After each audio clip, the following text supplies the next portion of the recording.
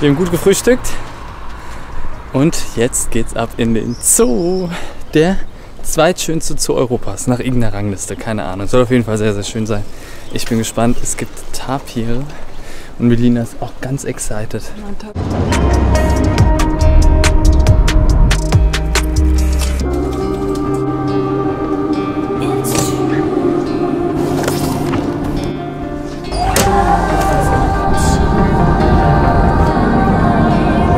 Okay, ist sehr viel los.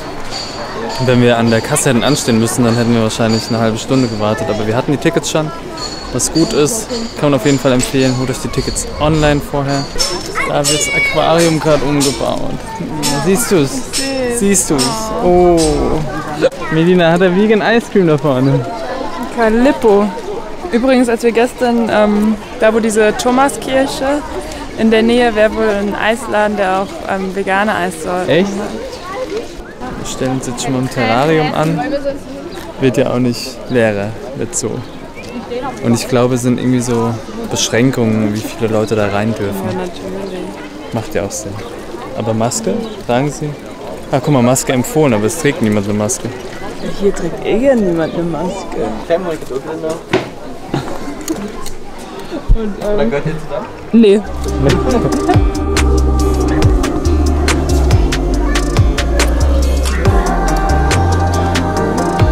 Das ist die Schildkröten sind auf jeden Fall vegan, so wie es aussieht. Die sind vegan. Übrigens Salad. Oh, hier ist ein kleiner Alligator. Je öfter die sich häuten, desto größer wird auch die Rasse. Und desto Was, die öfter? Die sich häuten, da wächst auch die Rasse mit. Zum Beispiel die da oben hat eine größere Rasse. Okay. Ah, das ist wirklich ein... Ah, stimmt, das ist eine Klapperschlange. Ja. Okay, Melina, du legst dich hin.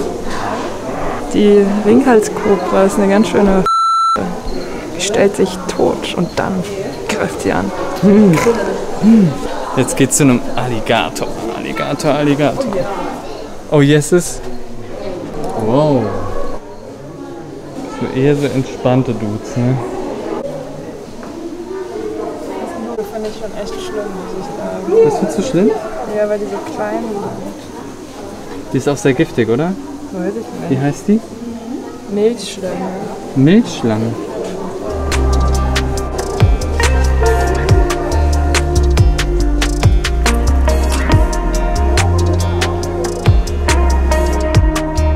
Also hier bei dem Gebäude merkt man, dass es von 1900 ist. Es ist wie so ein Gewächshaus. Relativ kleine Gehege und viele Tiere. Ich weiß nicht, ob sie das auch renovieren hier. Aber man sieht sehr viele Tiere im Vergleich zu anderen Terrarien. Maske im Terrarium ist echt eine gute Kombi.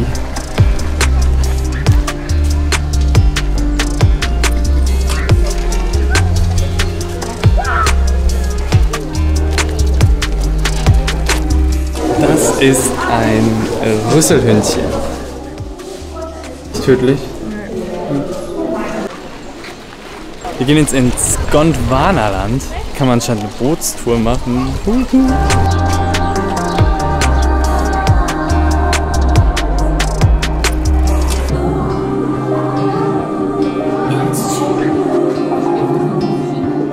Also Gondwana ist der Riesenkontinent, den es früher mal gab. Australien, Südamerika, Antarktis und Afrika.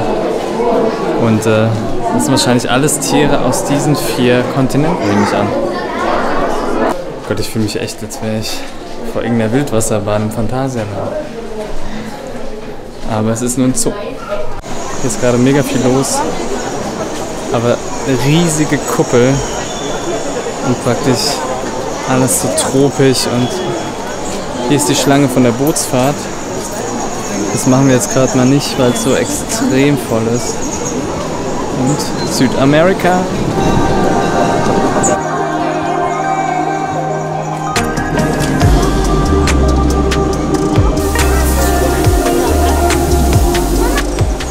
Schön hohe Luftfeuchtigkeit gerade. Ein bisschen wie Vietnam. Ein bisschen wie im Dschungel. Aber mega krass. Man sieht nicht viele Tiere, aber man geht halt durch den Dschungel. Also es ist richtig gefallen hier. Was die hier gebaut haben, ist echt krass.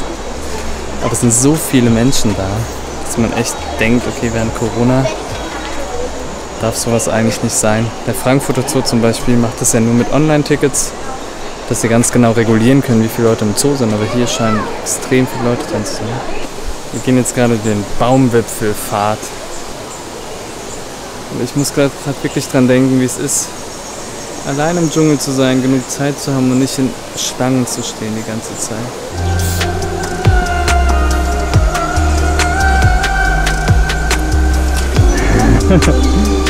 Ja, geil.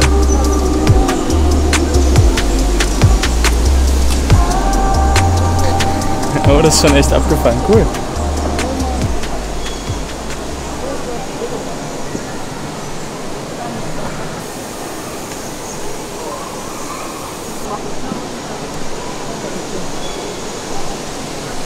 Uiuiui, ich hab's entdeckt. Da unten ist es. In der Ferne noch. Vielleicht kommt man da ein bisschen näher dran. Ich habe keine Ahnung. Das Tapir. Oh. Guck. Aber ich kann mir vorstellen, dass wenn abends die ganzen Leute weg sind, das dann irgendwie voll cool ist. Und dann wirkt es wie ein Dschungel und dann kommen die ganzen Tiere raus und dann, ne?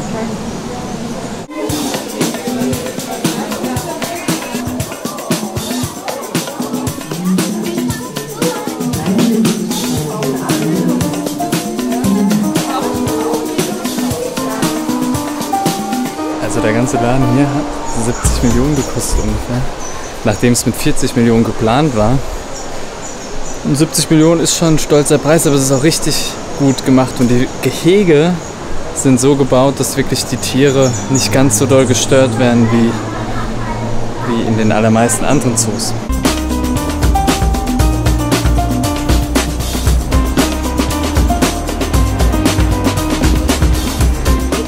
Oh mein Gott, das war schon sehr süß. Die sind schon süß. Sehr süß. Fast so sweet wie du. Aber ne? Was für Tapire gut ist, ist auch für uns gut. Die ernähren sich rein pflanzlich. Oh. Oh.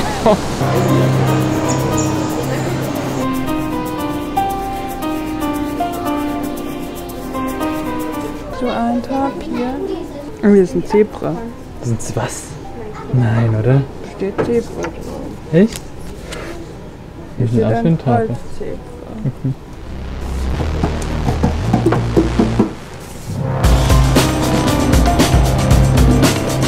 Also war schon sehr cool hier drin, im Gondwanaland. Jetzt gehen wir raus. Jetzt reicht's. Was? Leider keine Bootstour. Leider keine Bootstour. Aber so haben wir viel mehr gesehen.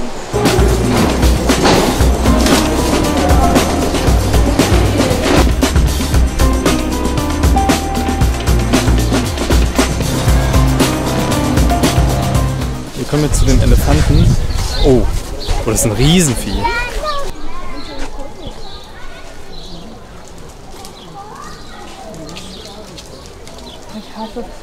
Also die Elefanten sind echt irgendwie in einem Gehege, wo es nicht viel Möglichkeit gibt, also nicht viel Sachen zu machen.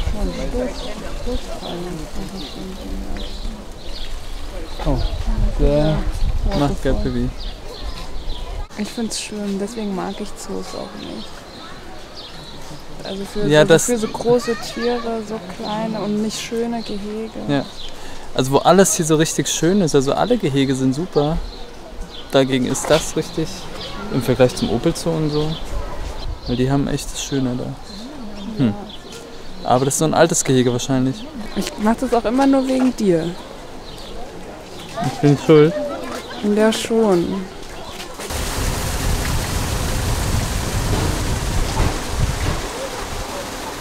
Als wir in Gondwana hieß es, waren, habe ich mit meinem rechten Zeigefinger, weiß ich nicht, verstaucht angeknackst, als ich den Gipfel erklimmt habe. Erklommen habe.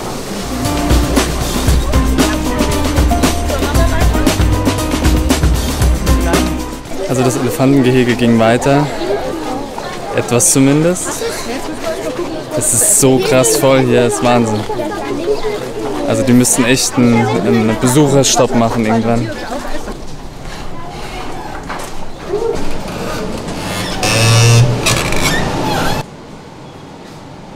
Nee, das macht mich gerade traurig alles. Ja, okay.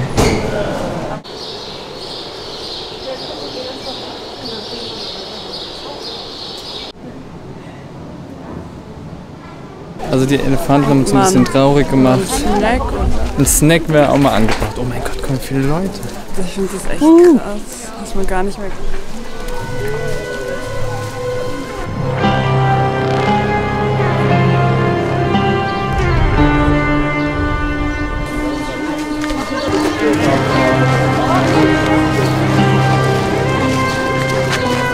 Also alles schimpfen so auf den Ballermann. Aber das, was hier los ist, ist auch... Ne, es ist auch krass.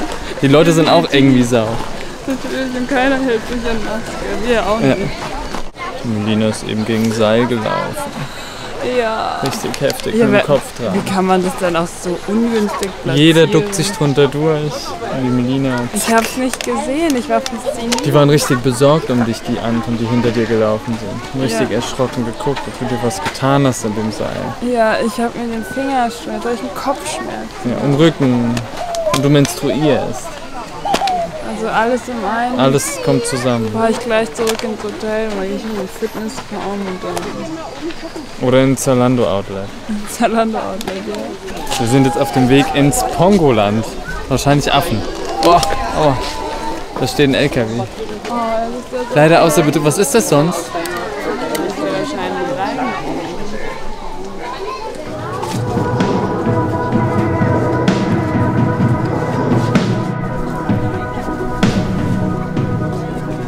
Also hier das Pongoland ist schon wieder echt cool gemacht, muss man sagen. Ich habe eben gelesen, dass Schimpansengruppen sich untereinander töten. Also, dass die Männchen sehr stark dominieren und die tun sich zusammen zu so Gruppen. Und wenn die Gruppen dann aufeinandertreffen, dann töten die Teilnehmer.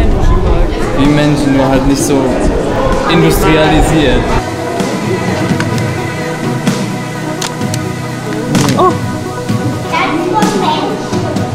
Also Pongoland war schön, oder? Also von den Gehegen und so. Ja, weil ich finde trotzdem viel so Afrika. Nein, es ist kein artgerecht, natürlich ist es nicht artgerecht. Was heißt artgerecht schon, aber Nein, das ist nicht artgerecht. nicht natürlich. Nicht natürlich und wahrscheinlich auch nicht artgerecht. Aber die Gehege an sich sind schön. Ja. Wie dieser Beutel. Oh Gott, der ist richtig hässlich. Richtig hässlicher Beutel. Melina möchte jetzt ganz gerne ins Urwaldcafé und glaubt, dass wir da was finden. Ich glaube, vielleicht was zu trinken, aber was zu essen bestimmt nicht. Ich habe meine Wahl getroffen. Ich nehme Leberkäse mit Kartoffelsalat. Können wir doch. Können wir nicht. Das ist wahrscheinlich veganer Leberkäse. Höchstwahrscheinlich.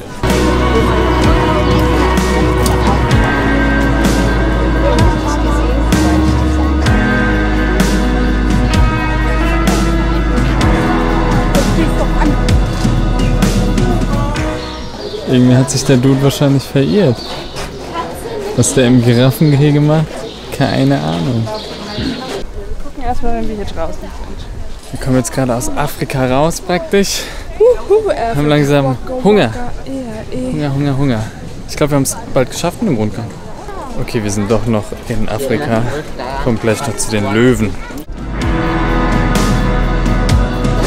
Giraffen sind übrigens bis zu 5,80 Meter groß, was crazy ist.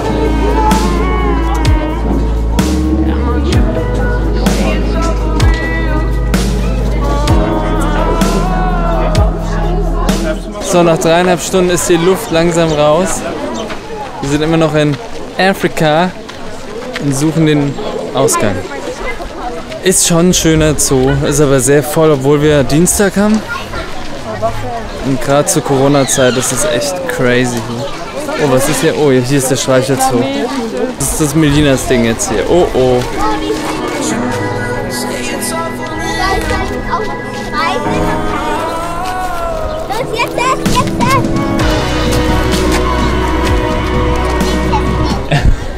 Hat's gerade mal gerochen. Jetzt hat's keinen Bock mehr. Ciao, Kakao. Es riecht. Kann es überhaupt was sehen? Durch die Äuglein? Aber es ist normalgewichtig.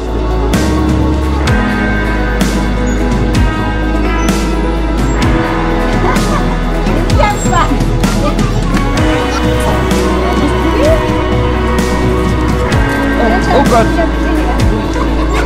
Nimm was? Ein Hängebauch. Ich nehme den Tapir mein Highlight. Ja.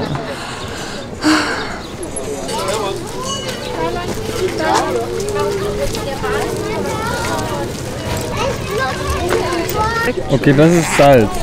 Das nehme ich. Julian, das kannst du nicht alles essen, dann kriegst du einen riesen Nierenstein. Was ich kann und was ich nicht kann. Du stirbst an dem Salz hier. Guck mal, wie viel das ist. Du bist auch viel und bis jetzt bin ich auch noch nicht gestorben. Das ist aber nicht nett. Das ist absolut richtig. Total schön zu sehen. Oh Gott, jetzt kommt erst Südamerika. Ich habe einfach keine Lust mehr. Oh nein. Es reicht mir jetzt. Medina, es reicht mir jetzt. Du hast den jetzt so gefreut? Ja, ich habe auch das Tapir schon längst gesehen. Ja, das war der Fehler, dass wir das so früh gesehen haben. Ich habe eine Aufmerksamkeitsspanne, die ist relativ kurz für sowas. Ich müsste eigentlich in so einem Wagen hier durchgefahren werden in einer Stunde.